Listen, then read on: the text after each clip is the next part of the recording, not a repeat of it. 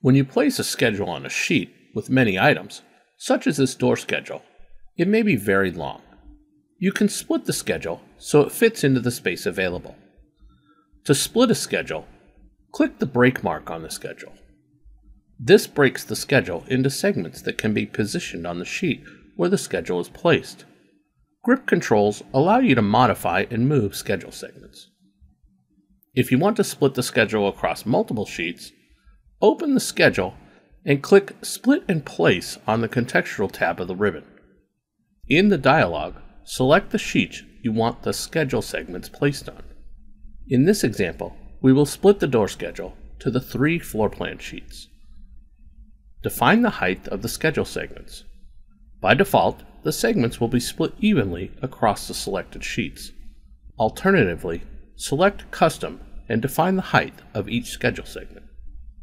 In this example, we will split the segments evenly. Click Split and Place. Click to place the first segment on the first selected sheet. The other segments will be placed on the remaining sheets in the same position. Once placed, you can use grips on each sheet to make modifications to each segment. For example, the lengths of the segments are adjusted to include only the doors from each floor. If a segment is deleted from the project browser, other segments will be adjusted to include the rows that were part of the deleted segment.